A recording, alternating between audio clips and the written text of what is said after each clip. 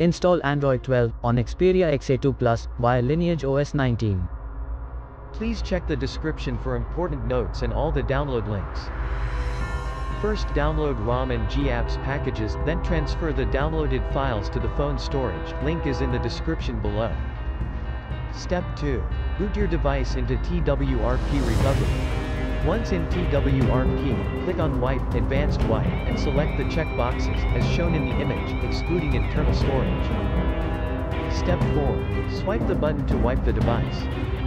Step 5. Go back to the recovery main screen, and tap on the Install button. Step 6. Navigate to the storage, and select the ROM zip file. Step 7. Finally, swipe the button on the screen, to install ROM file. Step 8. Flash the GApps zip package, in the same manner. Step 9. After GApps flashing completes, select Wipe Cache and Dalvik from bottom left side of screen, and swipe to wipe. Step 10. When the flashing process is complete, hit Reboot System. That's it, you have successfully installed the ROM on your device.